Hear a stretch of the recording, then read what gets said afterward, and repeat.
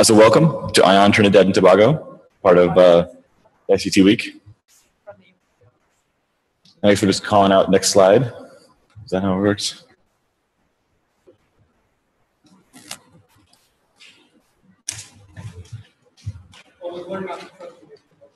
Yeah, they don't give me any electronics.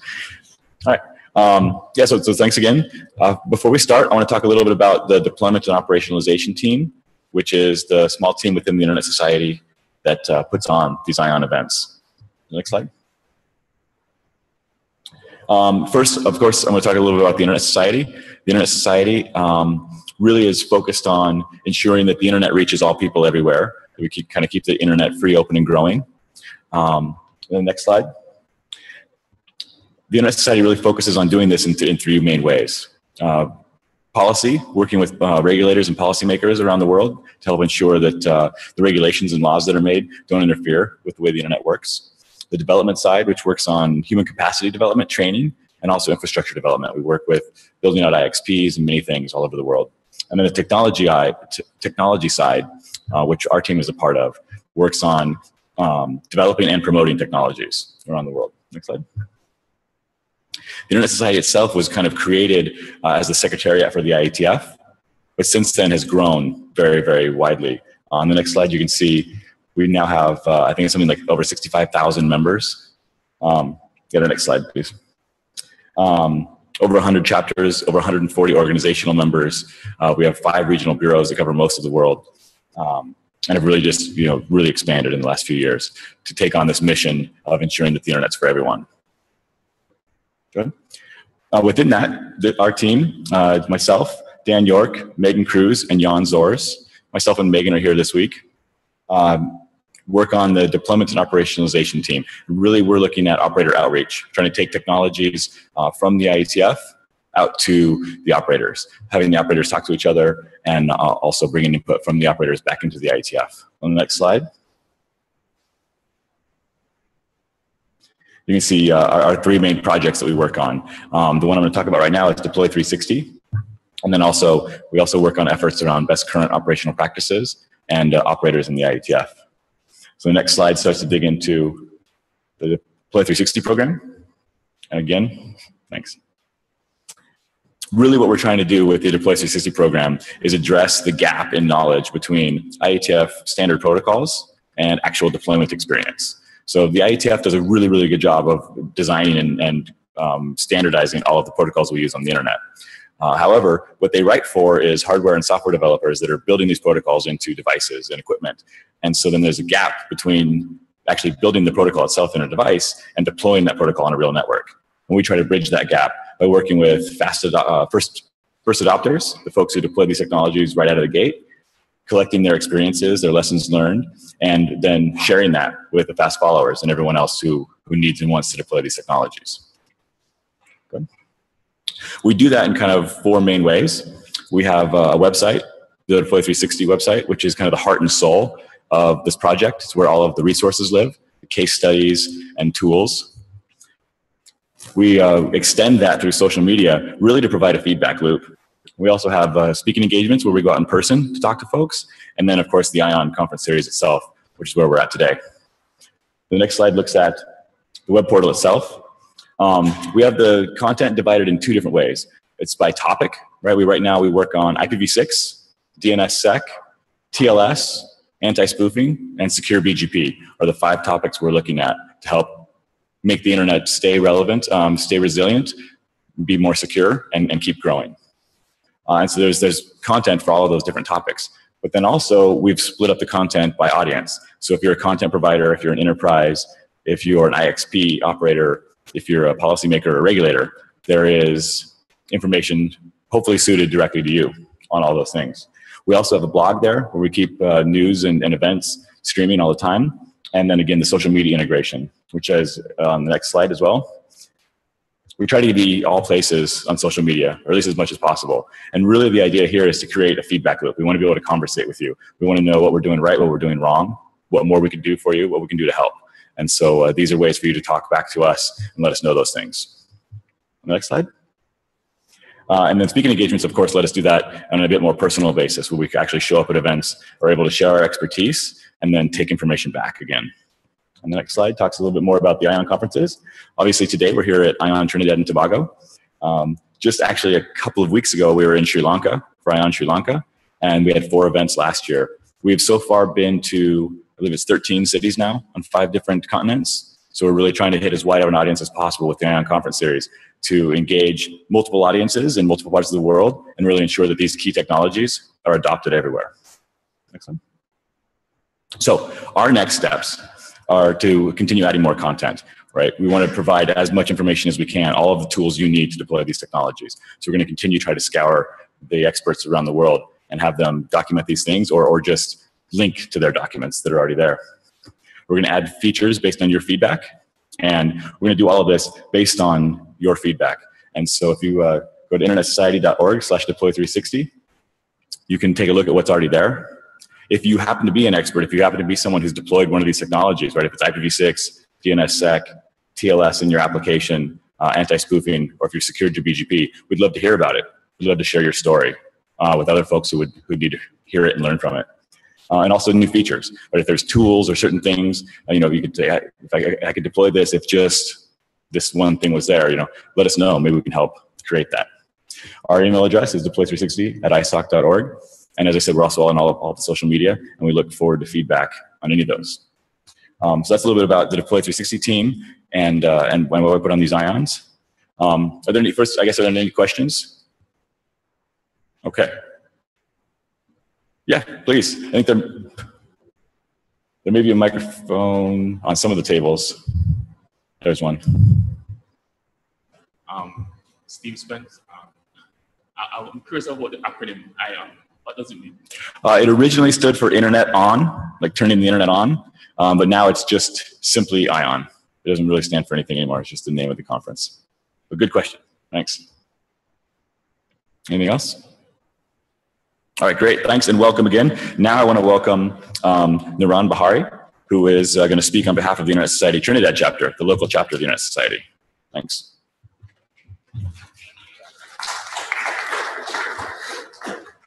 Good afternoon. I'm here to give you all a warm welcome and greeting to the ION conference this evening. My role has been delegated to telling you a little bit about the local chapter. The Trinidad and Tobago chapter of the Internet Society was formed approximately 2 years ago, officially. We existed in some form or the other, but we actually created the chapter 2 years ago. We have focused most of our local activity mainly on consulting with government as well as other NGO bodies towards the adoption of open standards for free and open internet for all. We have been lucky that the government has actually been embracive in a lot of these proposals. So we were asked and we consulted in the Trinidad and Tobago Cybersecurity Act, for example, the Internet and Exchequers Act, as well as the E-Commerce Act. And we were quite happy and proud to be asked and to give our input into the writing and formalization of these acts. We also do community outreach in goals of increasing awareness. So for one project we have is SafeTT, which we are attempting to get it to work with the Ministry of National Security. But we all know how things are going right now politically. So, but the goal really of that is to create a portal where teens and young persons can come and get information about cyberbullying, online trolling, and these other issues. Eventually, we hope, and this is the reason why we are looking to do it with the Ministry of National Security, to provide a feedback mechanism where these young persons have an environment where they feel safe, where they can come and report these incidents. More often than not, it falls towards the monitors and so on in the education system, and it don't work as well. They fear repercussions. Apart from that, We attend the region. We host the regional IGF hubs along with the CTU, Trinidad and Tobago Computer Society. We hosted the IETF in March, and we hope to continue to build on those collaborations. Right now, we have mainly two main societies representing computer society users in Trinidad. One being ISOC TT, the other one being the Computer Society, and we have a well-working collaboration in that regard. Trinidad being a small country, dividing up resources is not really a very smart idea. Apart from that, we attempt to represent Trinidad and Tobago in the global IGFs and ICANN conferences. More often than not, you would find that we fall within the Latin American group, and for our voices as Caribbean countries to be heard, we have to be very vocal. A fact I actually did not appreciate until I attended one in July in London. So I actually have a bit better appreciation now of some of the hassles and trials that some of my associates go through, and they would be literally attending these conferences 2, 3, 4 times a year. It gets a bit. Honestly, I can understand now when they say they're a bit tired. How it comes to play, but that being said, it is a very rewarding experience to know then that as a country of our size, we have actually implemented policies or helped implement policies that have reflected on a global scale. That's not something that you hear of, every day.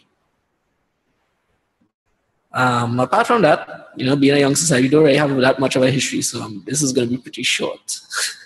But we are always looking at new members. If you're interested in joining, you can go to our website, www.isoc.tt. You can also register through the ISOC Global website, and then you select which chapter you want to go to, and you can select Trinidad and Tobago.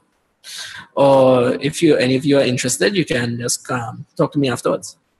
Any questions? Sure.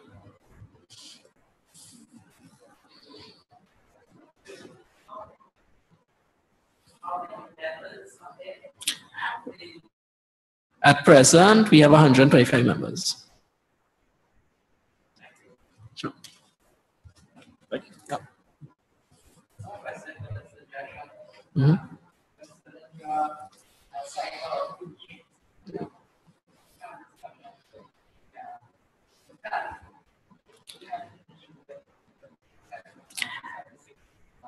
Actually, we did have a conversation with TAT when we started the project, and they actually were quite instrumental in providing us with quite a bit of information when we now started. So yes. Okay. That's it. Thank you.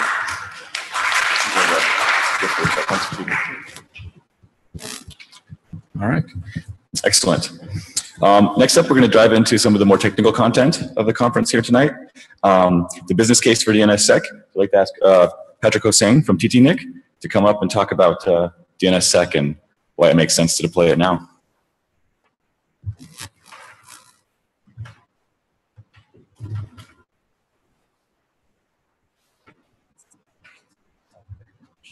Thanks, Chris. Can you bring up my slides? I assume you have my slides, right? Yes.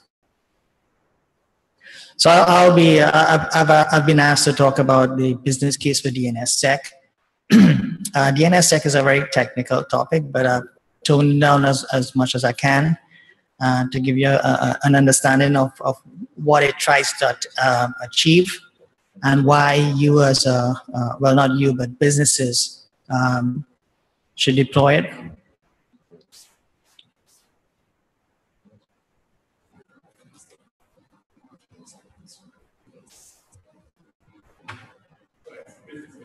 Yes.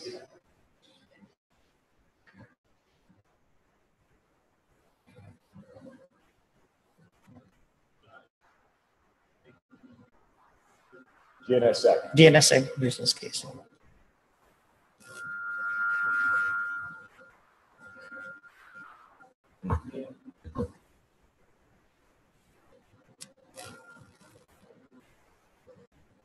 So I just do one. Oh, this is one challenge.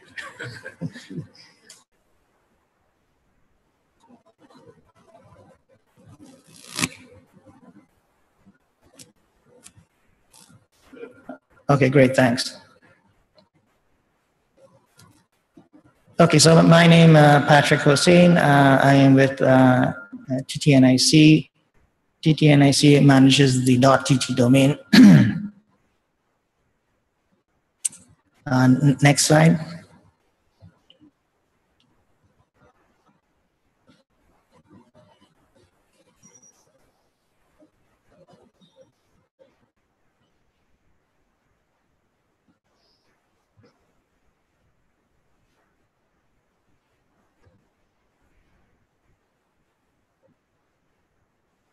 If you need to get in touch with me, you can get me at this address, admin@nic.tt. I also have other addresses you could, Patrick@hossain.tt is also easy to remember. Okay, next, please. Okay, so overview, I'll talk about which parties are affected by DNSSEC. DNSSEC actually stands for Domain Name System Security Extensions, and I'll explain a little bit of what that is. I'll give a quick introduction to DNS, the flaws in DNS and the reason for introducing DNSSEC to address those flaws, simplified introduction to DNSSEC, and some discussion on the business case. Next, please.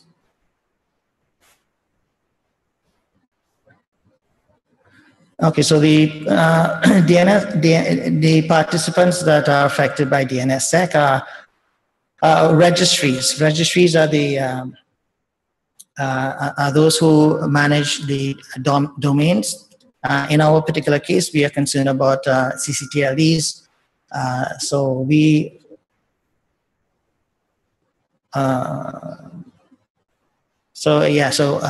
TT-Link manages the .tt domain. In the case of Trinidad, there's only one registry. We have no registrars. So in terms of convincing registries and registrars on the business case with DNSSEC, there's only one to do. And we TT-Link has already deployed DNSSEC. In fact, we did it like about 3 years ago. So there's no convincing there. Then there are the registrants. These are the people who apply for domains. And so they would also need to support DNSSEC. And I'll explain why there are several parties who need to be involved in supporting DNSSEC for it to work. You just can't have some parties deploying it or supporting it and other parties not supporting it because it's the weakest link in that chain is what is important, and so all parties have to be involved in supporting it. The third, so registrants, especially the banks, government, the university, and the major incentive for these parties would be the security issues. Then ISPs have to support it. They have to provide DNSSEC resolvers. Basically, the ISPs are the ones, you are as a customer of an ISP, you depend on them to provide certain services for you. One of those services is doing this domain name lookup, which we'll talk about in a while. But they would have to support DNSSEC in that lookup process as well to protect you. And finally, you, the end user, would have to use the software that includes DNSSEC support. Next, please. So in summary, well, the business case, the companies, governments, and institutions are concerned about cybersecurity. And DNSSEC is one weapon in this fight. Of course, it's not the only weapon. You need to do several other things. One step even before this is SSL certificates. Many of our local sites do not have SSL certificates. Unfortunately, not even the government website has an SSL certificate. So this is a major issue we need to address before we even get to DNSSEC. All right, DNSSEC provides a certain portion of the transaction, but you need to have the actual transaction itself protected. Competitive advantage, ISPs and banks, once they introduce DNSSEC, they can use it to differentiate themselves from others. If a bank could say, well, I have a DNSSEC deployed, so I'm safer in terms of fraudulent activity in other banks. Similarly for ISPs. And then there's the potential for deployment of new security products. We can develop our own niche market in developing some of these products. Next.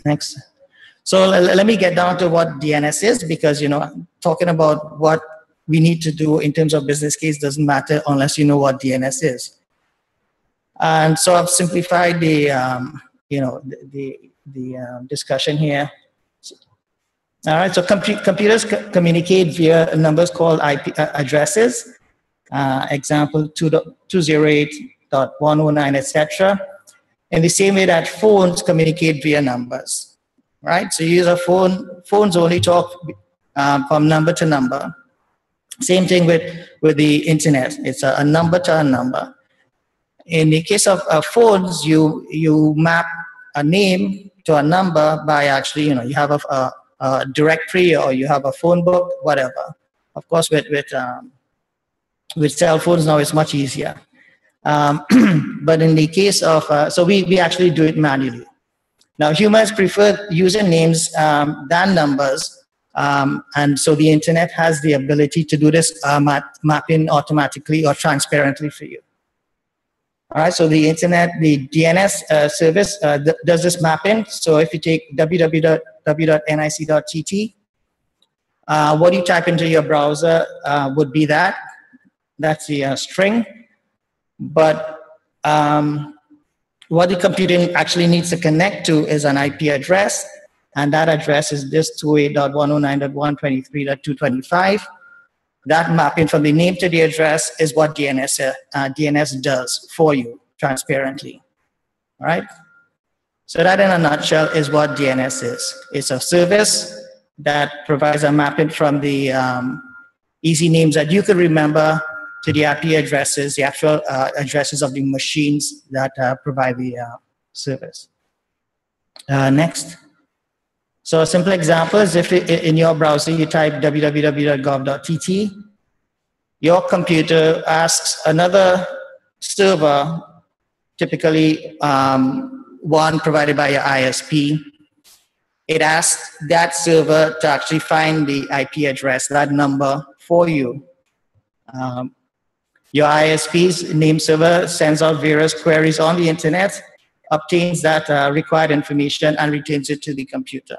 So this mapping that I mentioned, it doesn't happen on your laptop or your client. It happens out on the internet, and that's the whole DNS process. Next, please. And so this is a simplified example. It's a lot more complicated, but as I said, I took the liberty to simplify things. So first is your laptop, for instance, asks the question, well, resolve www.gov.tt, or in other words, tell me what's the IP address that I need to connect to get to www.gov.tt. That goes to your local ISP's name server, which then does the actual work. It first sends a query to something called a root name server, asking, well, how do I get to this? How do I get this IP address? The root server would say, well, I don't know how to get the IP address, but I can tell you where to get to name servers that would be able to resolve anything under .tt. All right. So then the query then goes to to the name servers provided by this root server for .tt. In this case, it goes to, let's say, it goes to this write.nic.tt. It has the same question, you know, IP address for www.gov.tt, and the write.nic.tt server says, well, I can't give you the answer, but I could tell you who handles gov.tt names.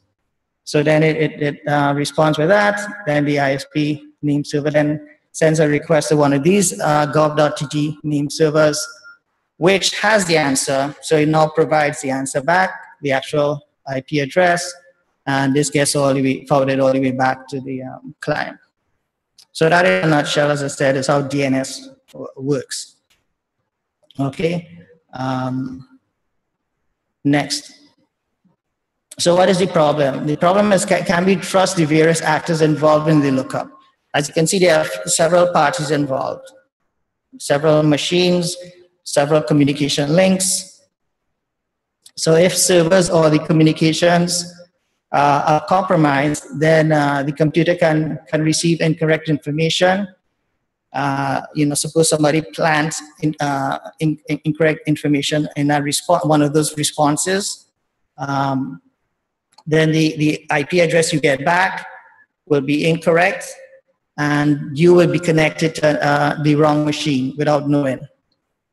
All right, so this incorrect address will take you to an attacker's fake site. So an attacker, for instance, if it could intercept somewhere along that process, if it could insert its IP address instead of the correct IP address, then you get the wrong information, and you get to the wrong site without knowing it, and you would continue your transaction as if you know, if it was the bank or whatever it is. So this is the main problem: the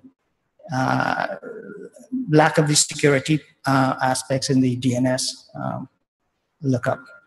Next, please.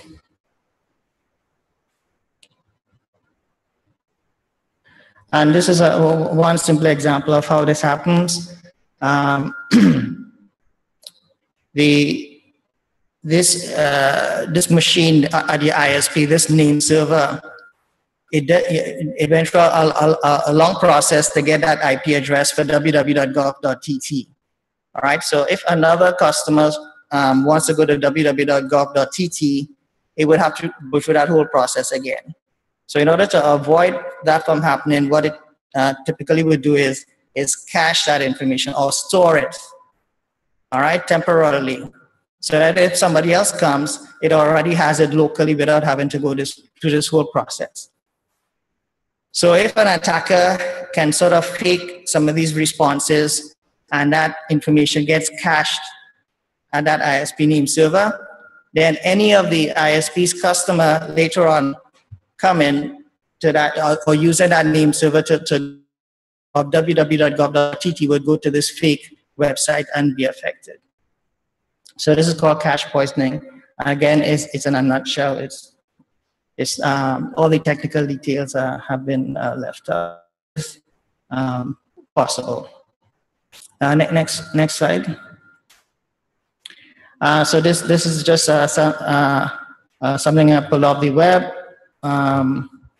where it's an article that talks about cache poisoning attacks to steal email addresses. So it's not only websites that are affected. You can use cache poisoning. An attacker could use cache poisoning to actually view your emails.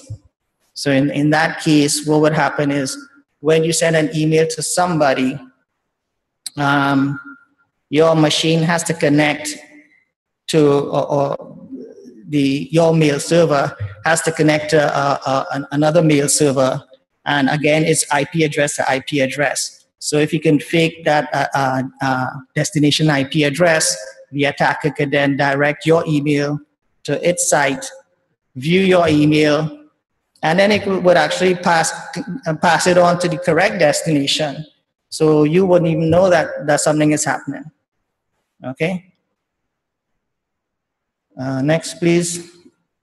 So what is DNSSEC? DNSSEC uses something called public key cryptography. and digital signatures. And it does two things. It authenticates responses. So when one of these messages go back and forth, the response is authenticated, meaning that you know whoever sent that message is the person who you expected it from. All right, it's not from some third party. It also ensures data integrity. In other words, the information that response that comes back to you is exactly what was sent. So if somebody tries to change some of that information, you will be able to detect it. What it does not do is provide confidentiality. In other words, the response itself is not encrypted. But remember the response, for instance, that mapping from www.gov.www.gt to that IP address, that is public information. So there's no need to really encrypt it. Everybody knows what it is. So there's no encryption. And it doesn't avoid denial of service attacks, which will still happen. Control it, you can see it. Great, thanks.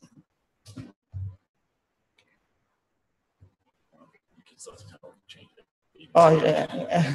Okay. Next slide, please.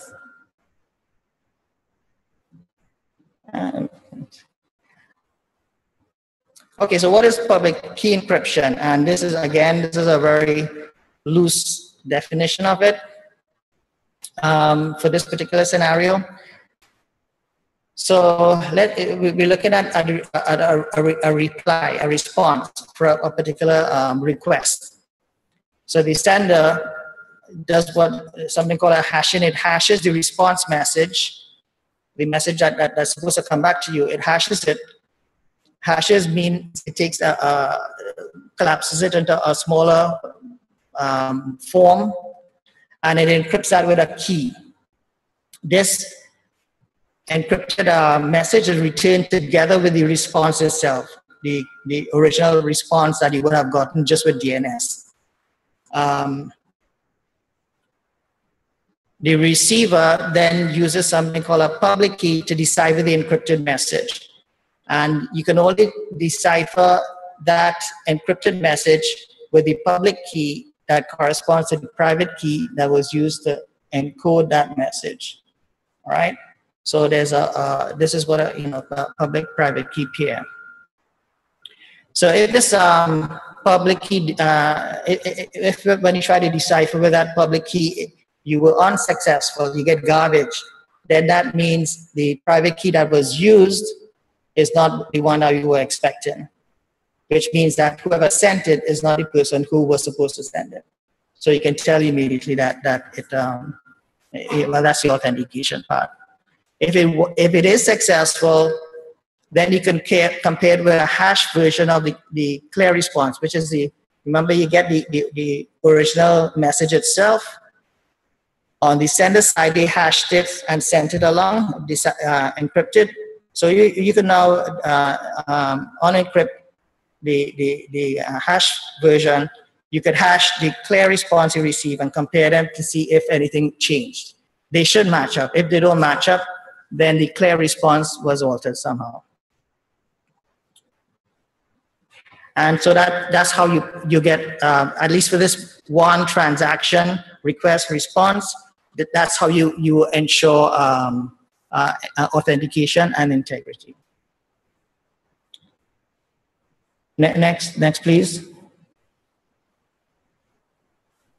So there is still a problem in that the public key that matches the private key of the sender, you have to get it somehow, and that could potentially be a security problem as well. In the case of SSL, the way that's handled is using certification of authority. You know, your browser would contact CA to verify that the public key that you are using is correct, etc. But in this case, there's no such thing. What DNSSEC does instead is it uses something called a chain of trust. And the way it's done is that, well, let's look at the example. So next please. So remember, it goes, the first request goes to this root server. And we can assume in a way that we know what the public key is for that root server. And because we could hard code it into the software, etc. Or there are various ways to ensure that the resolver doing the resolution has the correct public key for the root server. So let's assume we could trust the first response, or we could trust the response from the root server. Because we could trust the response from the root server, then the root server can now tell us what the public key is for the next request we have to make. Because the root server is also telling us who to contact for the next request, right? Step 4, going to write.nic.tt. So what the root server would do is pass along the public key information. Again, this is loose, but the public key information that you would need for the next request in the process. And now with that new public key, you could ensure that the next request, which is the request to write.nic.tt, is also safe because we have the correct public key that we got from a trusted party. So write.nic.tt could now give us the public key for the next request to be made. And we can trust that because we now trust write.nic.tt. So we get the public key for DNS5.gov.tt. And so we could finally make a trusted request to DNS5.gov.tt. And so we can be relatively sure that the response we get is correct. So that is what DNSSEC is in a very small nutshell. All right. But as you see, there are several parties involved. You know, the root has to have the public key information for write.nic.tt, which is these underlying the child zone, etc. And that's the portion that you're not involved in, but it is a little bit complicated of getting these keys exchanged, etc. Okay, next please. So that is the DNSSEC, and we need to have it for our security, in addition to things like SSL and other security measures. And this is a map showing, I believe this is probably from ISOC's website, maybe, showing adoption of CCTLD, DNSSEC as of October last year. And you won't be able to read it, but under operational, which is the last line, you have a list of the countries that are fully operational. And at the bottom there, you will see TT. We are fully operational. Next, please. So why deploy? You know, for new GTLEs, new generic top-level domains, it is a requirement. For example, .bank. But for legacy ones, it is not, but it should be because of, as I said, the security concerns. It has vendor support. You know, all the latest software supports DNSSEC, bind, etc. It's a new differentiator for ISPs. If ISPs want to differentiate themselves in terms of security, this is one way of doing it. It increases trust in e-commerce. Several people are, you know, getting a little bit scared of e-commerce because of all the hacks that have been happening. Government services as well as banking, and then new security products are a possibility. Next. Just to show you that .tt is signed, there is a plugin for Chrome. Most of you are familiar with the the little key, well, in this case, a lock that you see when you connect to a secure site, a site that uses SSL, right? When you use the HTTPS stuff, you see that lock, and if it's not locked, you know it's not secure, right? So you're familiar with that. There's something similar for DNSSEC. Not as popular, but the Chrome browser has a plugin for it. And so if you use that on the top right, you see a little key instead. It's probably difficult to see, but there's a little key in green. If you click on that, you'll have a drop down of a little bit additional information, and here it says www.nic.tt is secured by DNSSEC, etc., etc. So your site, when it becomes when you deploy DNSSEC for your zone, then you would have something similar.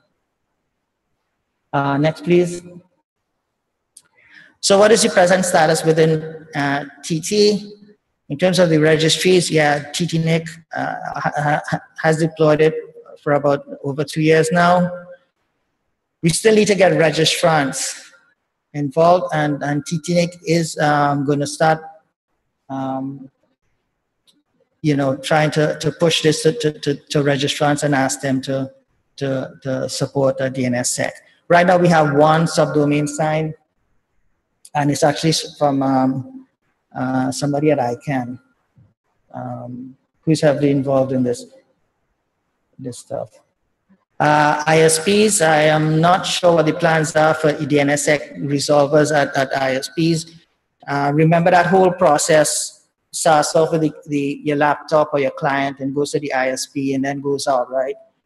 They all must have the support. So the laptop client must have the software supporting DNSSEC, and the ISP must have the resolver, DNS resolver that supports DNSSEC. And then the end users must also have support. So we have some ways to go to have the complete ecosystem set up, but we are getting there. We will get there. Next, please. So all the .tt is signed. It's just one initial step in this whole process, and the TTNIC is willing to work with companies and various agencies to help get this done. Thank you. Questions?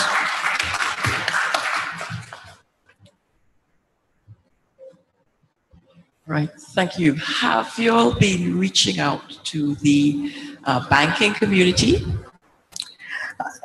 No, but we will. Eventually we will. Of course, there are other major issues with the banking community. We need to get things like credit card processing done, have it local, etc. They now, of course, they now support SSL certificates, most of them. So yeah, the next step would be DNSSEC. And so the TTNIC, through its MAG, its multi-stakeholder advisory group, is going to start that process.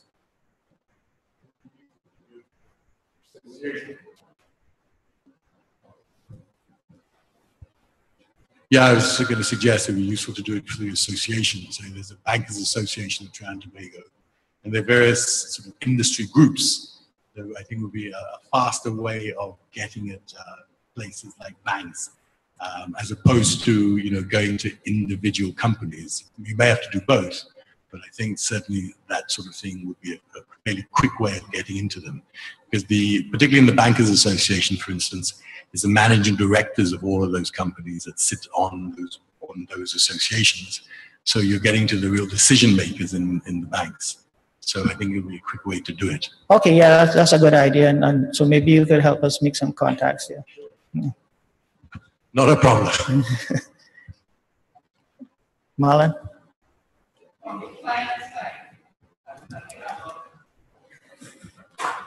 From on the client side, what does the client have to do to get their machines, their laptop, their computers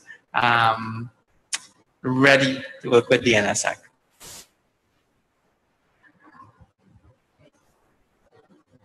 I would have to check on that, Marlon. To be honest, Yes. sure, yeah. So it's still in a little bit of early stages. There are most browsers support it now, and really the thing that's coming in support next is Dane. But DNSSEC is fairly widely supported by all the big browsers. If you're up to date on your browser, you're probably set to go. He was talking on the client side. Yeah, the browsers themselves. Yeah. So most of them already support. Yeah. Now the email client I don't know about, but the browsers are mostly taken care of. Yeah, thanks, Chris. I wasn't sure if they all supported it, so I didn't want to make a claim that wasn't true. Yeah. Any other questions?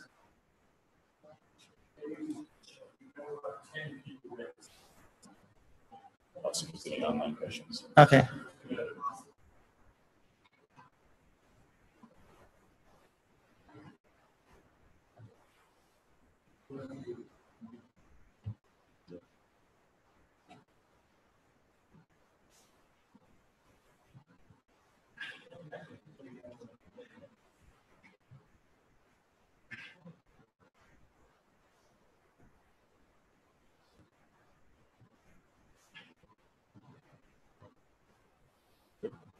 Okay. Yeah, thank you.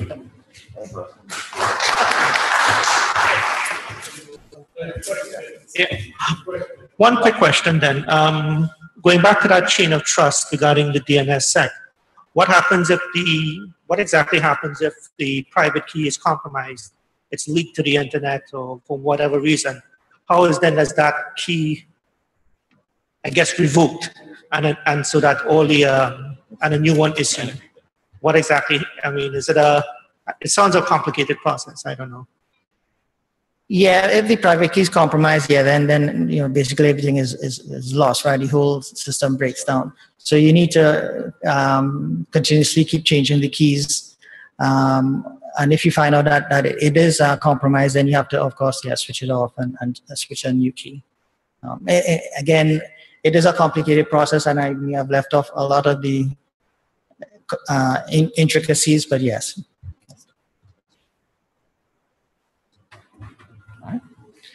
Great. If there's no other questions on DNSSEC, we'll jump ahead now. My colleague at the Internet Society, Sherman Masepa, is going to be moderating a panel on writing around catastrophe, on the resiliency of the Internet, basically. So I'd like to ask Reynold Guerriere, Steve Spence, Bevel Wooding, and Sherman to come up. And I'll hand it over to Sherman. Thank you.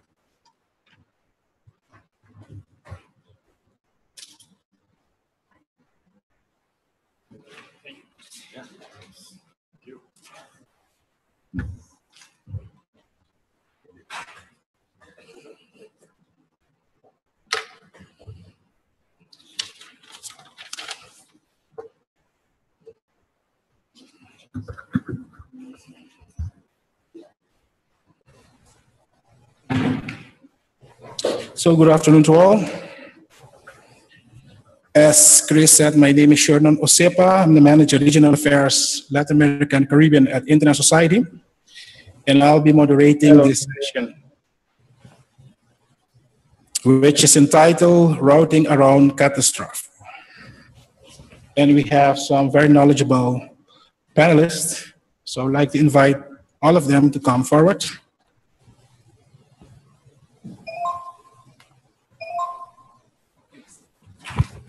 Shannon, can you hear me?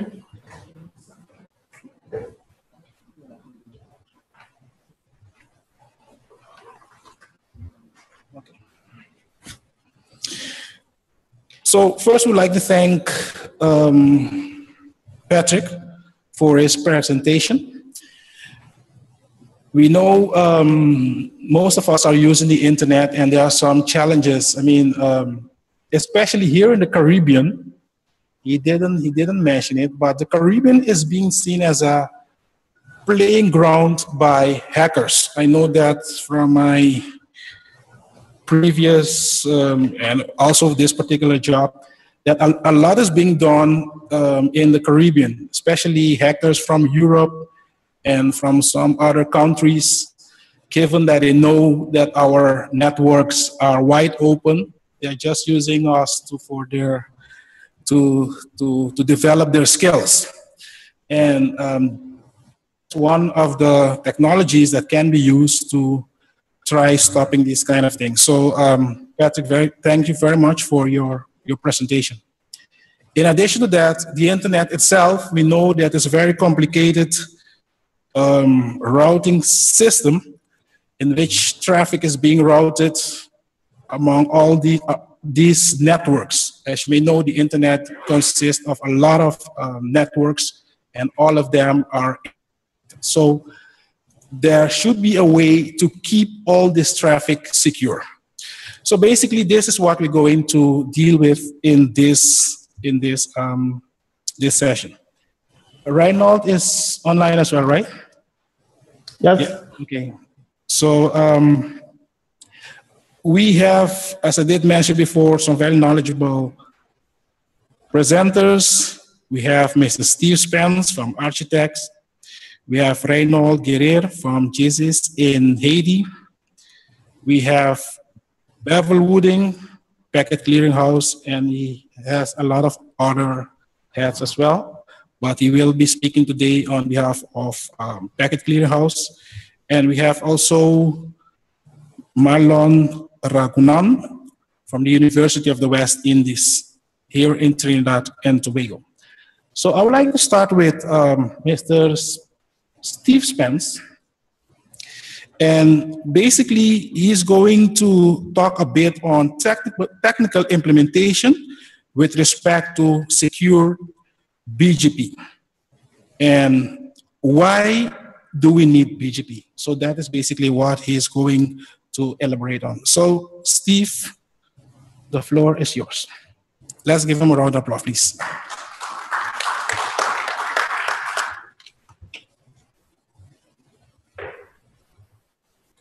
I want to bring a slide, okay? Very short. BGP is similar to DNSSEC in terms of the fundamental infrastructure or technology that drives the internet. And it's one of those infrastructure that developed in a more naive time in which all the routes were, everybody trusted each other. And the infrastructure that drives the internet essentially trusts everybody to pay fairly.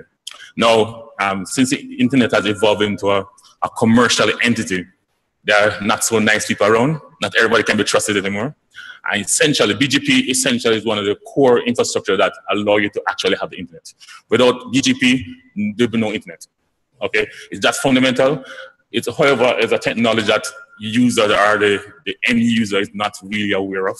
And it's also in the domain of the ISP or very large multi-home networks. So BGP essentially allow routers to actually know where to find or send subscriber data. That's basically it. Now, the dangers of that is that each router is required to actually have a table or a list of all the routes all over the internet. And so there are major routers that has an address book that says, hey, I know where to find Google. I know where to find Microsoft. I know where to find Cisco. Okay. However, this information is exchanged based on good and trust.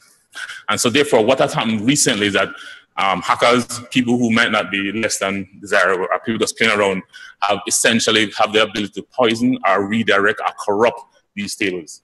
And so it has become critical for us to actually protect and put in a better infrastructure for ensuring that the core tables that describe where to find things in the internet actually get protected.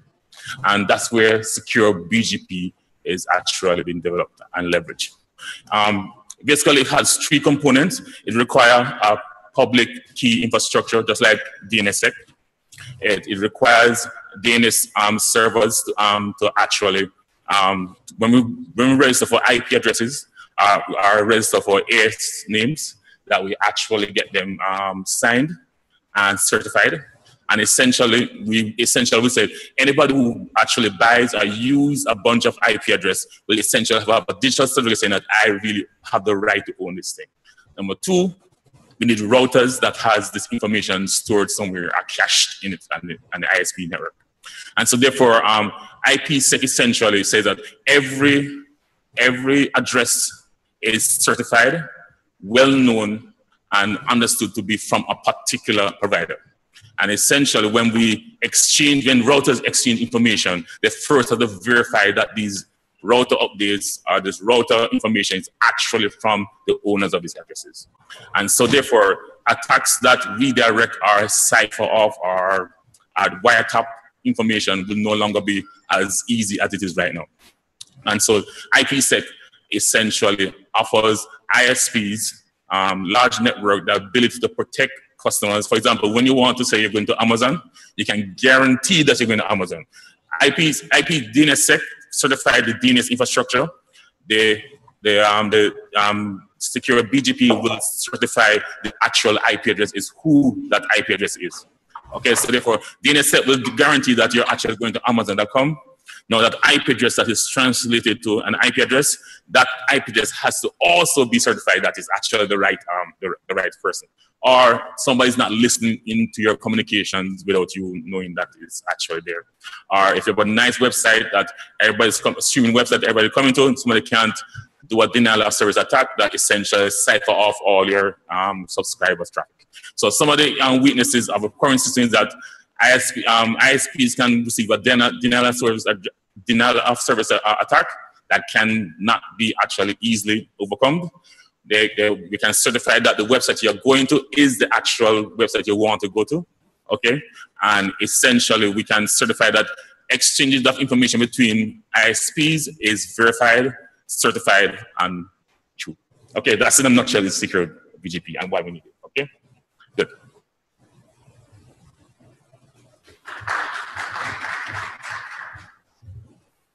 Thank you very much, Steve. Are there questions for Steve? No? So there will be the opportunity to ask questions at the end as well. So I would like to move on with Mr. Marlon. So he's from the University of the West Indies here in Trinidad and Tobago. And he's going to talk a bit on customer perspective with respect to routing. Marlon, please. Need to be here? Can I use this? I think you can use that. No, I have. Oh, let's leave it on.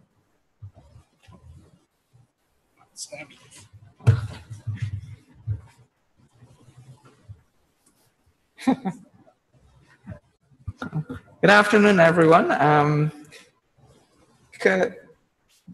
From the sessions this week, I think we pretty much scared the hell out of everyone. Concerning cybersecurity and how ready we are for all of this. So could I ask, before you fall asleep on me, that we take a deep breath and breathe out, so that we all refreshed about this. Some of what I will say touches on what you've heard already for the week, from the customer perspective. So we looked at some of the challenges that we had in trying to implement security and redundancy. And I just have a few major points that I want to throw out at you. One of the first challenge we had was in planning. And the idea about planning is, what do we want to achieve? And everyone wants business resilience. Should something happen to the business? Should something happen to the services? These services runs on the internet. It runs on DNS. How do we address that? And there are a couple of ideas to achieve that resilience. We need to do proper planning for connectivity, for what our IP schemes are going to be, how we're going to scale. And I have a note about rules/adherence to that. And I said adherence are not enforcements, because most of the internet is actually based on consensus, open government. The other challenge we have is equipment. We had a case where in our recent network upgrade, which is by a major vendor, we had equipment where the ether channels weren't coming up. And what that means is that on the two core switches where we have redundant links, one of the links failed to come up. So we changed the blade. And then we did it again, and same problem. So we changed the blade a third time. On our second data center, we noticed it. Same problem. So at the end of the third time, we say, okay, what's going on here? It's only after the manufacturer got involved, after the third blade change, when we tell them this shouldn't be happening, they did some investigation. Actually took them quite a while and realized there is a problem with the manufacturing design of this 10G blade, right? And we have another issue too. Now this is an establishing. This is equipment that is being sold to the world for years. Why it is you as the people to discover it for the entire world, I don't know. But that's how it runs. We have another issue in the management platform, where we discovered that that management platform, again being sold to the entire world for years, does not discover certain devices on the network. So you take the management platform out and you replace it by a machine. And if the problem was the platform, then you should be able to ping the device that it don't find it. And guess what? It's still not finding it, which points to a major underlying issue with the entire network, saying, okay, why are these devices not being found? So these kinds of issues with equipment that even though it is established for many years in the world, may show up in the deployments. And that's something you don't know before. And that's something which now we have to plan for. The third challenge we had is with ISPs. And we have a couple of them, which is for a very long time, our ISPs couldn't provide IPv6 transit. So even though we have a block of IPv6 addresses from LACNIC for at least a couple of years, we could do nothing with them except use them internally. We now start a discussion for BGP routing so that we could use redundant links to the internet. And there's another major challenge we had where our ISPs don't react fast enough to the faults that we identify. The first thing they tell you is your fault. And then we have to work with them and show, here what? Yeah, we're not running an ISP, but we know what we're talking about. And this is the proof. That is your problem. So that's it. Third challenge we have dealing with ISPs. So, which leads me to my last section, which is how our approach, our next steps, and our action items. Well, for DNS, we run our own DNS servers. So we actually have a DNS server that sits on our DMZ on the outside, and everything internally looks up via that. So we will be working with Dr. Hossain to implement DNSSEC on that. And I guess we will be working with Steve to do BGP security. In terms of redundancy, we mirror our DNS servers across the other campuses. We have started to build relationships, and we actually work at the technical level with a lot of the ISPs because, account managers are there to sort you out when you want to buy a service. When it breaks, they can't help you. You have to go to the technical level. And we are also exploring a lot of options to have redundant links across our sites on island. And we have these options for trying to get dark fiber as the ideal thing to link those sites. We have also, as I mentioned, we're going to start this year to implement BGP routing with one of our major ISP providers. We have done it already with one of our other links, and that's a link that actually terminates in the NAP of the Americas. So we actually have our own routers up there, and we've done it with that. And we actually use, and this is touching on some of the prior presentations this week, use the TT-RENT or the CaribNet network as a backup network for internet and transit within the country.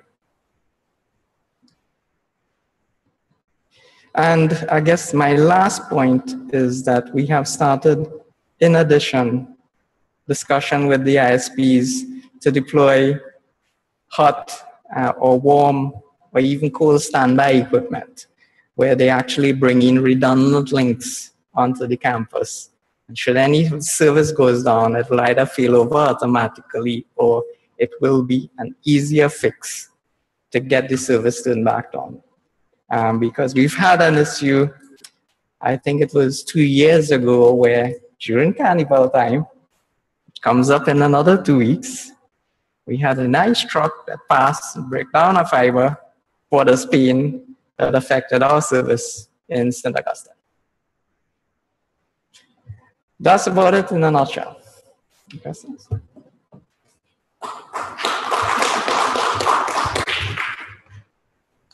Thank you very much, Marlon. Provided there are some pressing questions, I would like to proceed with Reynold, and then after that we will be having some discussions. So our next presenter is Reynold Guerrier. He's from Haiti, company called GISIS, and he's the CEO of that organization. So our friend Reynold, you ready? We don't have voice. Just a moment. Let me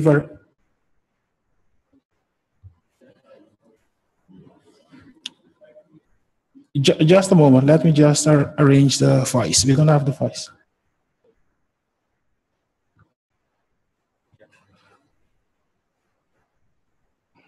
Can you look? Yes. Okay. Reynold, are you ready? Yes. Can you hear me? Yes. We can hear you. Okay. Thank you. Go ahead. Sorry for not being here with you because I couldn't make the trip to Trinidad and Tobago. But I'm very delighted to be with you on this panel. First of all, I would like to thank Isaac for this invitation. My presentation will be about the physical infrastructure in catastrophe time, because in Haiti, unfortunately, we have been able to make some improvement in the internet the hard way. What I mean by the hard way, it's when something happened. In 2008, there was a big hurricane that struck in Dominican Republic, and at this time, most of the local providers have had their upstream provider from the Dominican Republic, and some tower collapsed, and then we have been out of the internet for the shortest time. For one of the ISP, it was 36 hours, and for the longest, it was 7 days. And after this, all the local ISPs saw the necessity to get connect locally. So that's why we started our first IXP in 2009. And in 2010, in January 2010, the country has been struck by a huge earthquake that make a lot of damage to internet infrastructure. And at that time, only the building who host the internet exchange point exist, and they saw the necessity to have interconnection, and they continue to communicate between themselves. So to make all this happen, you need to want BGP, as the first presenter said. No BGP, no internet, unfortunately. But as you said in your introduction, Shannon, the Caribbean is like most of the hackers all around the world has used a Caribbean network to get improvement in what they are doing. And I know that because in the past I worked for an ISP, and we experienced a lot of attacks from on our servers, and also many times we had that our IP addresses being blackmailed, blacklisted, because we were a source of spamming. So if local ISPs understand the need to have a very redundant, very strong, reliable infrastructures, but it's not an issue yet for them to run secure BGP and or DNSSEC. Some of them are doing it, but some others are leave that to the customer himself. And in this case, what we are doing right now, because as a member of the Haitian Association for ICPs, and also as the technical manager of the Internet Exchange Point, we are doing a lot of forums and also seminars to build awareness about the necessity to have a network really resilient, but also very secure. Because when a network is not secure, it's not only an end user problem, but it's also the trust we can put to your provider. So right now we are doing a lot of, as I said, we are building a lot of awareness, making a lot of seminar with the local ISPs, because they are participating in the IXP, and then it's the only way we can make them understand the importance of to run a very secure network. And particularly, we are making a seminar on DNSSEC and also BGP, auto securing their BGPs. So this is what I had to share with you. So I'm waiting. If there are questions, I will be glad to answer them. Okay, thank you very much, Reynold. Are there questions? Can you stay a bit, or do you need to leave? I can. Okay, because we like to ask panelists some questions later on, and if you can stay with us a bit, that would. No problem. Okay, our next presenter is Mr. Bevel Wooding, and he will be talking a bit on the policy aspects of security. Bevel. Thanks. Good afternoon, everyone. So we've looked so far at some of the security technologies. We've heard examples from both the University of the West Indies, an institution, and coming out of the Haiti experience. And I want to look at the issue of routing around catastrophe from another level. As you know, as Internet strategist for Packet Clearinghouse, I'm also very much involved with CARIBNOG, the Caribbean Network Operators Group, and we have been able to scan the networks and to look into how countries, governments, organizations have been approaching the issue of network security. And we found that the two of the biggest security vulnerabilities are, and I'm going to throw some more acronyms since we heard BGP, DNSSEC, I'm going to add two more.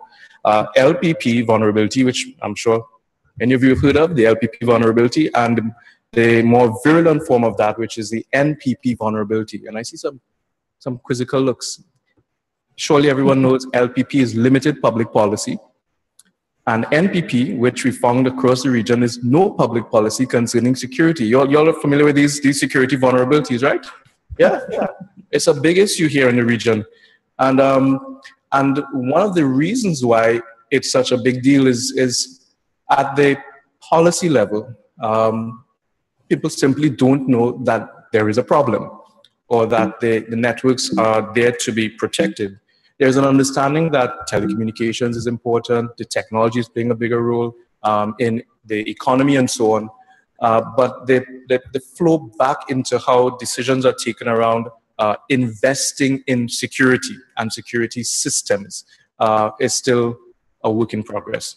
And so I want to look at it from that standpoint. If we have to discuss critical internet infrastructure and what some of these protocols and trends and so on mean, then first, of course, there has to be a universal understanding of the criticality of internet infrastructure before you can start putting resources either at the public sector level, but also at the private sector level. And I want to give this example that I know Steve Spence may remember when we at Caribnog 6 asked a question. This is a room filled with 100 network administrators and security practitioners from across the region. So a fairly sizable audience and a very senior audience in terms of technical skill and responsibility. You ask, how many of you have disaster plans for your organizations? And 3 hands went up. 1, 2, 3. 2 of those hands belong to Montserratans, people from Montserrat. And they had just come out of a volcanic eruption. And so they, after the fact, saw the need to start implementing at a national level, at a policy level, systems to deal with business continuity, disaster preparedness, and so on. And that's why I gave these 2 as the biggest vulnerabilities right now. One of the things about securing networks is you have to know how to secure them. One of the things about knowing how to secure them is you have to have some sense of urgency concerning why they need to be secured. And the biggest deflator of such an urgency is ignorance. If I don't know that this thing really is a big deal, then my budgets go elsewhere and my resources go elsewhere. And so one of in looking at the issue of routing around catastrophe and thinking about it from a public policy standpoint, the definition of critical internet infrastructure has to be put on the table. And this is something that the CTU is doing, certainly at the government level, and the Caribnog is doing at the technical community level, looking at the issue of information assets that are essential to supporting government business, a definition that covers the different stakeholders, components that deal with critical public infrastructure, lights or electricity, water supply, transportation grids, and so on. Any of the information systems are essential to the national economy. And when considered from that standpoint, it allows for a grid of consideration to be placed over exactly what's happening with the networks. And so I want to list, just for the discussion today, 6 points that we can look at as protection requirements or protection imperatives. One is there has to be clear policy objectives. That's a start, a ground zero for looking at the issue of public policies. There has to be a clear sense of what are we trying to accomplish when we say we want more secure national or more secure corporate networks. The objectives have to be clear and defined. There has to be defined responsibility.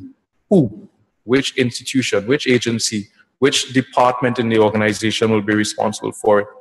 Now, for some of you in this room, this may seem an obvious list, but trust me, it's not so obvious.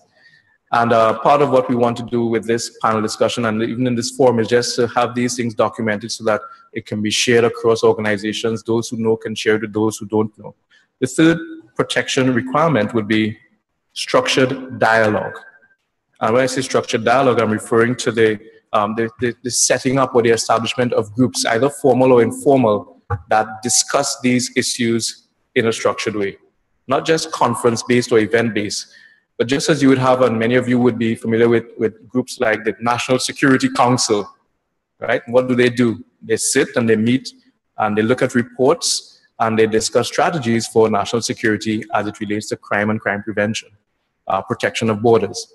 In the same way, a structured discussion around the critical internet infrastructure assets has to happen. Some people looking at the actual technical assets, the hardware. Some people looking at the network protocols and some of the emerging trends.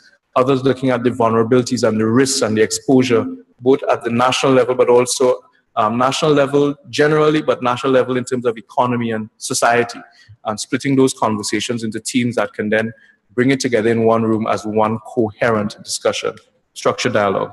The fourth is the policy and legal frameworks, which of course will always be an issue in terms of the speed with which the legislation can catch up or keep pace with the evolving technology landscape and the evolving threat landscape. The fifth point would be a process for the review of infrastructure, and that is an ongoing process. You know, many of you may have heard that infrastructure like the San Francisco Golden Gate Bridge, there is a constant repair cycle. You go from one end to the other, repeat.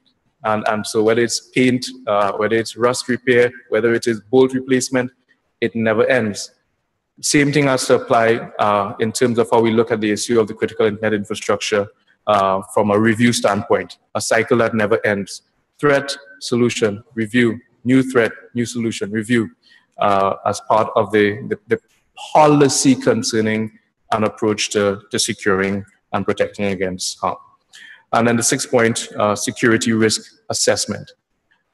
Again, for some of you, this may seem like obviously, but at a national level, and even at some of the larger corporation level, and well, let's not even talk about the small business level, understanding the risks is a process. And putting before decision makers a clear roadmap of here are the challenges, these are the exposure points, and here are a list of possible strategies to mitigate against those exposure points is not common practice. We're now into what, the fifth or sixth year of CARIB. We're into the fourth or fifth year of the Caribbean ICT Roadshow, and I'm telling you, the things that more mature organizations do as a matter of routine and course that now need to apply because of the pervasiveness of information systems. That will include things like an assessment of what you have and what you're doing with it. Doesn't apply across the board. And the risk, the danger here for all of us, whether we're inside of large institutions or small organizations, is that if someone is not looking at a part of the network infrastructure that you have to trust or depend upon, you are also at risk. And this is where the whole siloed approach, well, at least things are safe in my garden or in my organization or in my department, really gets blown out of the water, because the vulnerability can come from somewhere external and still impact your network and still cost dollars and still bring downtime. So the security risk assessment is another part. So quickly, clear policy objectives, define responsibility, structured dialogue, policy and legal frameworks, review and security enhancements, and security risk assessment process. And then to manage the risk, I'll just list 5 points and we'll leave it at that for the QA. The issue of a security incident response mechanism. Many of you would have heard of CERTs and CSERTs and the like. That can happen at an institutional level, but it can also be set in place at the national level.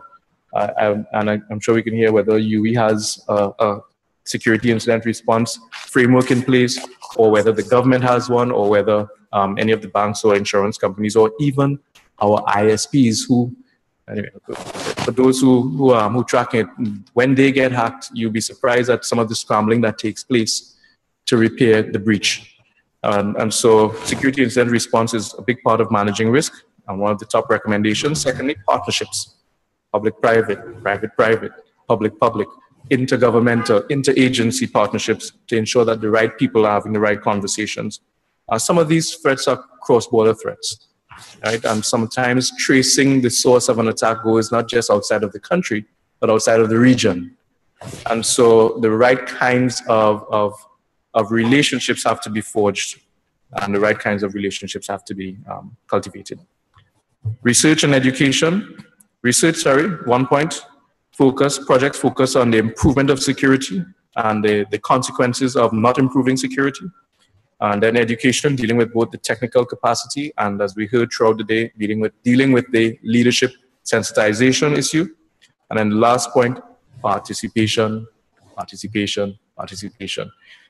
in both national fora, regional fora, and international fora, dealing with technical community issues and security issues. I hope this has given just like a framework for consideration from the policy standpoint. The threat is real, but the responses can be equally robust to defend against it. Thank you.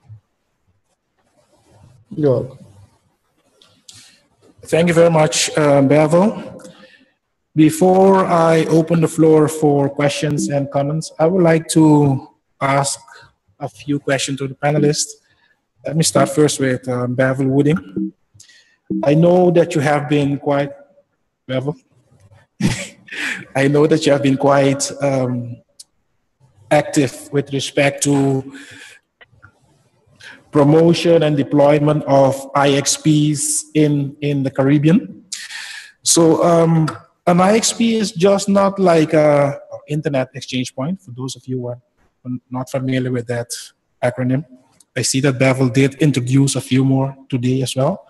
So we know that an IXP is not just a loose thing over there.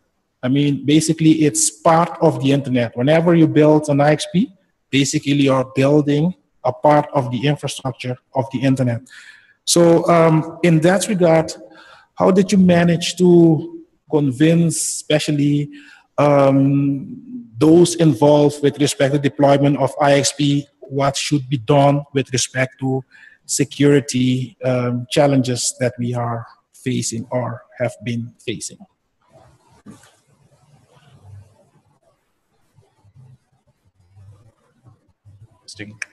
Okay. Yeah, good question. The IXPs are considered, or the internet exchange points are considered part of the critical internet infrastructure. And I think we heard the example from Haiti that the role that the IXP played following the earthquake, when there was a near complete collapse of the telecommunications infrastructure. And the IXP, and Reynald can jump in and support me here, the IXP played a critical role in enabling internal connectivity when the external connections were disrupted. That's a serious role for a piece of infrastructure to play. And examples like that allowed us to, in the first instance, make the case for national or local IXPs. And even then, people weren't convinced because, of course, well, an earthquake is not likely to happen in my fill-in-the-blank country name.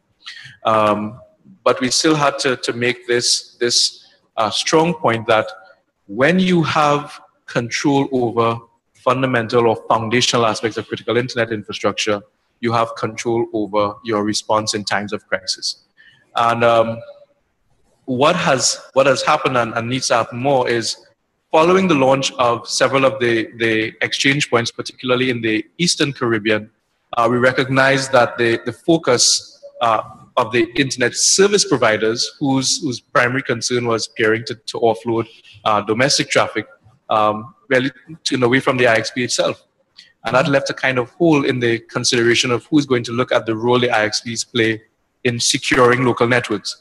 And so right now, part of the CARIBNOG agenda, and I hope also part of the ISOC agenda, is a second round of sensitization, which essentially says, hey, now that you have an IXP, why not secure it? And that's a fundamental question that is being put out to the current operators of the exchange points. One of the characteristics of some of the smaller Caribbean exchange points is that they don't have a dedicated peering coordinator, or somebody whose primary responsibility is to just look after the growth and stability and resilience of the exchange point.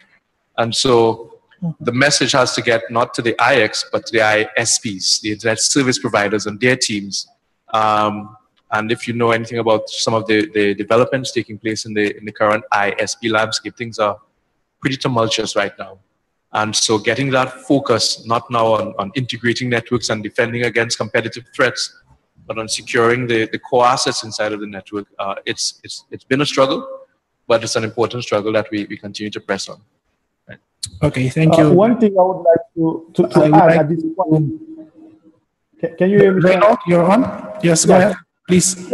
Yeah, one thing I would like to add to what Bevel just said, it's right now we are dealing with a very challenging issue about security in at the IXP level, because some ISPs, particularly the big guys, the cell phone companies, who are also internet providers, they don't want to be interconnected to the ISPs to avoid only ISPs terminating VoIP calls to their network, and that's where we came in with the necessity to have them securing their network so they can control what kind of traffic is going through their network, and it's not to fear them, but to build awareness, to say, okay, if you don't want people to terminate VoIP call because it's more international call terminating to their network, they said, okay, that's why we don't want to connect to the IXP. Say, no, what you have to do is to control, to securing BGP and defining what kind of traffic you would accept from your network. And it was a very strong argument to convince them to run security, particularly securing their BGP traffic between other local ISPs. Okay, thank you. Just 1 second. Thank you, Reynold. I think you mentioned, for example, I think it was the hurricane, right, in 2008, because basically that's something that we'll never forget, because I was also stranded in Haiti. Sure. So I will never forget it.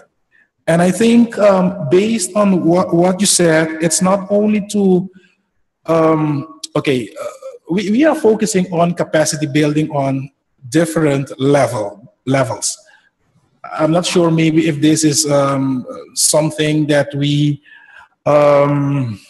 let me see how to say this. I mean, we know that a hurricane doesn't happen every day, but still we do have people with enough experience who went through all these natural disasters and that are able and willing to assisting the global community. So in that regard, I think you and also Max Larson and some others on there in Haiti are key resources that we should be using.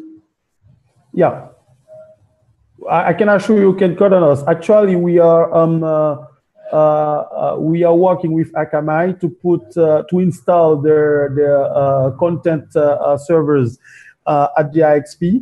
After we already install Google Cache, so we are trying to build a more reliable internet, and also to put less stress on the international capacity.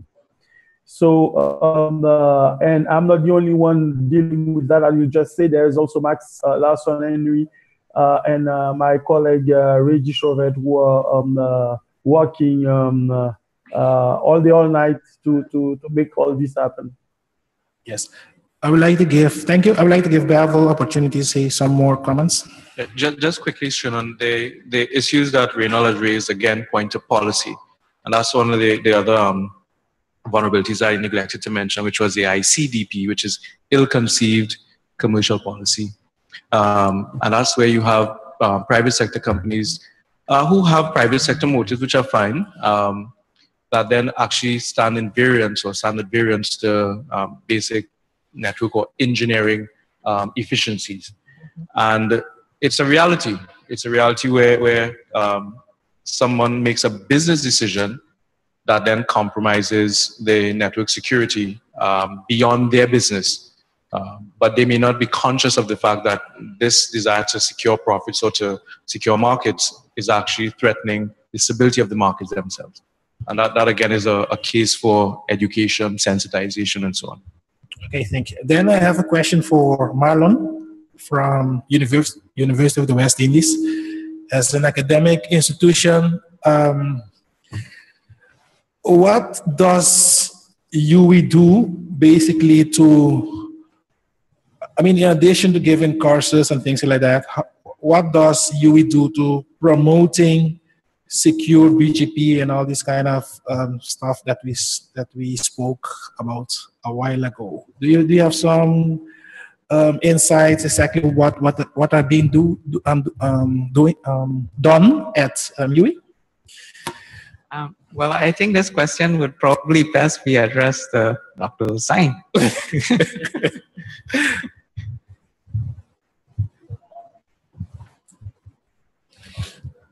Sorry, what was the question? Basically, what is being done at UE, given that you guys are an academic institution, to ensure that we continue to have secure BGP and internet routing and all these kind of things that we have been talking about? Okay, yeah, I can only talk on the academic side of things. What I've been trying to do, at least in our graduate program, is to include more practical education. So many of our courses now include hands-on, whether it's simulations or development in the cloud. Security is a major aspect. You know, for instance, right now we have one of my courses we are doing e-commerce, and a course involves groups developing e-commerce portals, and they each are going to attack each other's portal to try to break it, and so we try to get them more excited about not breaking things, but finding out things that can get broken into. So yeah, from an academic point of view, yeah, that's what we're trying to attempt to do. Okay, thank you. If I may add, just a couple things. Yeah, that's a very good question, and let me give you an analogy. And think about yourself as a home owner, right? And the question is, what can you do without, and for how long? And they have three choices. You have electricity, you have water, and you have the internet connection. So how long can you live with your internet at your home being off, with the electricity to your home being off, or with the water supply to your home being off? Right? It comes down to an idea of priority, right? And trying to sell that to campus management has been a long-running challenge to us,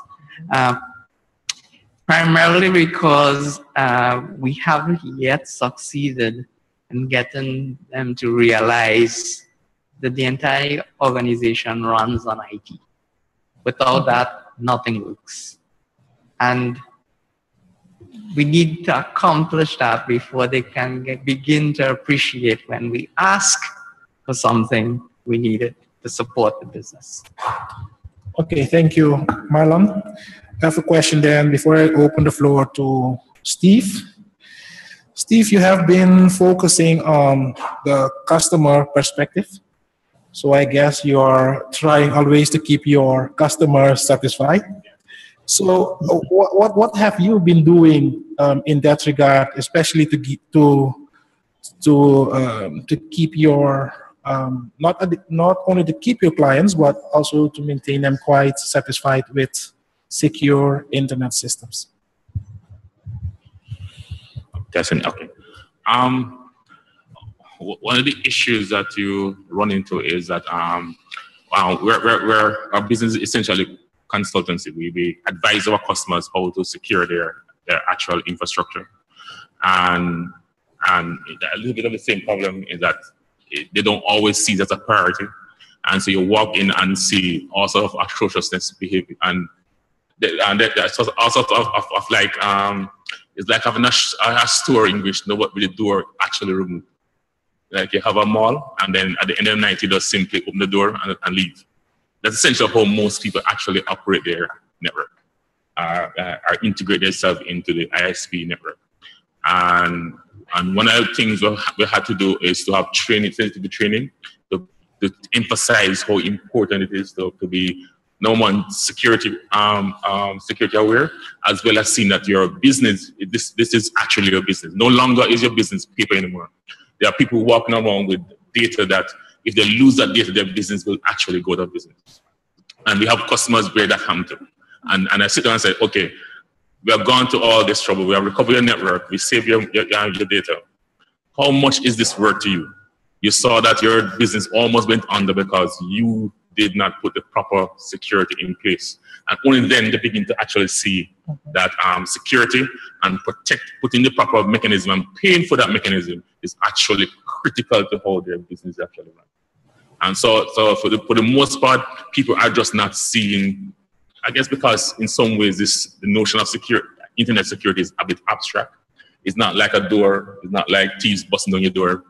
The only time you feel have a problem is if your credit card get used or your internet, your bank account get sabotaged. That's the only time they actually feel violated.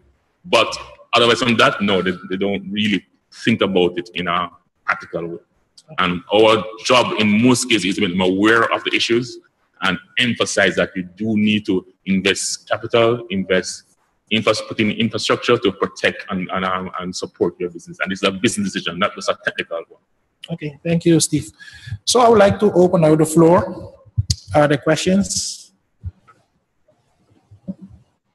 I want to direct this question. Please identify yourself so that the audience can know who is that. Please. Junior McIntyre, the CTU. I would like to direct this question to Bevel as it relates to policy. Heard a lot today about the challenges that institutions have, ISPs have in terms of not implementing security measures, DNSSEC, BGP routing, secure BGP, etc. And the primary reason is because it's not being enforced. There is no regulation, policy, overarching policy that would enforce or that will really, sort of enforce the implementation. So my question is, in some cases, you hear a lot of regulators speak about when they're framing their policies, the issue of it must be technology neutral. In other words, they tend not to specify or to be too specific. Of course, because you have different service providers, network operators who have specific technology, and they don't want to speak to any specific technology. They want their policies to be more or less unbiased or appear to be unbiased in a general sense. Now, when we're talking about DNSSEC and secure BGP routing, we're talking about a specific technology. My question is, does the regulation or the regulators need to move away from the soft touch approach and to be a little more granular, a little more direct in terms of, and specific because of the evolving technologies? So in terms of framing your regulations, do you need to be more specific and speak to the real issues as opposed to maintaining that light touch approach and being very open-ended? And I don't know if that is an issue, or what would you suggest in a case like that? All right. To me, the issue, Junior, starts before that, which is the issue of just awareness, education. And before regulators could decide whether to light touch or heavy touch, they have to know what they're touching. And that's why the definition of the space, what is critical internet infrastructure, what are the implications for national networks, national economies, and so on, has to first be accepted and agreed upon. Actually, I think this is a role that the resurgent CTU can play in terms of bringing a regional definition to the issue, one of internet infrastructure, or critical internet infrastructure, but two, to the issue of the framework for consideration for any country or institution considering securing critical network assets. You see, that starts the conversation going. That starts the dialogue around what should we do in whatever particular case or context. The university considering this same list that I gave would be very different from the government considering the same list. Collaboration, for example, looks very different between departments than it does between countries or even between ministries. And so agreement on the nature of the problem space, the implications or ramifications for inaction or insufficient action, and the benefits of a structured approach to oversight and stewardship, I think will be the start point before you can even get into whether or not it should be lightly or heavily touched. Are there other questions?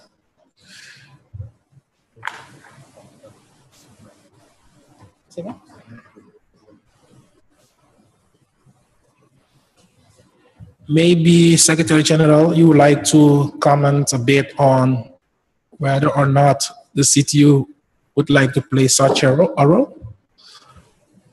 Yes, absolutely. As the panel discussion was going on, my brain was already working in terms of how do we now pull all of these things together? Because the first thing that came to me is it's always about public awareness and education.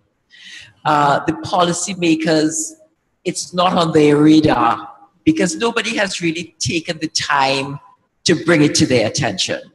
The pace of the technological innovation is phenomenal, and the wheels of government move very slowly. So there must be an initiative to raise this to the level of government, and I'm thinking, okay, that is something I'm going to do. But there's nothing better than demonstrating, because you could talk from now till Ash Wednesday, which wasn't so far away, as this saying goes, about the need to secure networks. But if you could demonstrate it, this is something actually that the CTU was trying to do a year ago, but I'm thinking perhaps you could work more closely with Caribnog in actually doing the assessments of our member governments, of the governments, pointing to the vulnerabilities and helping them and demonstrating to them that their networks are vulnerable. And I think if we could get the government acting in a particular way, it's going to encourage others to be more recognize the deficiencies that exist. Okay. So I'm still thinking this through, but I certainly feel the public awareness is absolutely necessary. We could perhaps have a ministerial forum dedicated to this, do assessments of networks.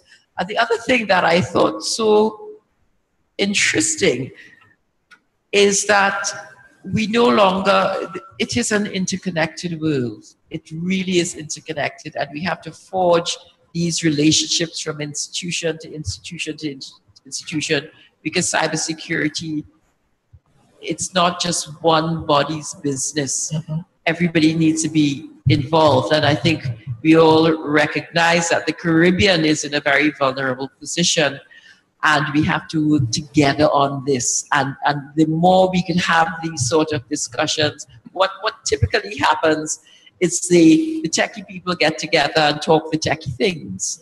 And there's no reference to, I'm glad Bevel raised it, the policy issues or the commercial issues. You have to have really fora that could address the issue in ways that are meaningful to the various stakeholders.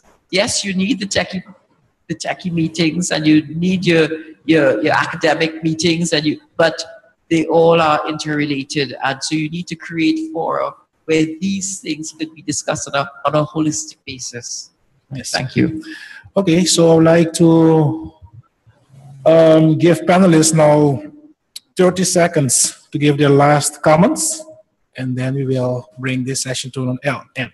So let me start with Reinhold. Thank you, Shannon, to give me, thank you to Isaac and also CDU to give me the opportunity to talk about what is happening right now in Haiti in terms of securing BGP and also the content we are putting in the IXP. And I would take the opportunity also to launch an invitation to the audience, because this year it's the E2 Tech year in Haiti. It's the short trade about technology, energy, green energy, and also environment. But it seems that this year there will be some problem in the agenda, because the trade show, it will be from May 15 to 17. And the next day, that will be the LACNIC conference in Peru, in Lima. I know it will be very challenging for some of you to make both, but I extend my invitation to all of you, and I know, Shannon, you'll be there with us. Merci pour l'invitation. D'accord. Okay, thank you very much. Marlon, please. 30 seconds. Thanks.